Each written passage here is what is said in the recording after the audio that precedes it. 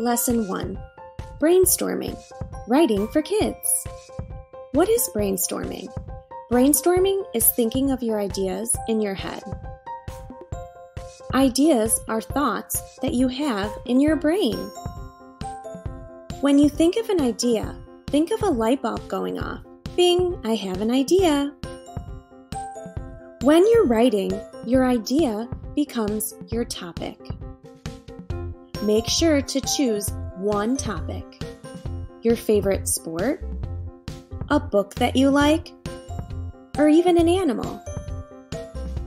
Think about what you know about your topic. Use a graphic organizer to help keep your thoughts in order.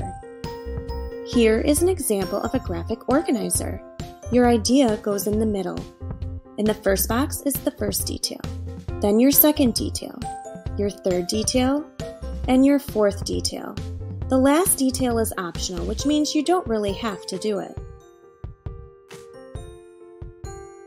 Brainstorming starts now.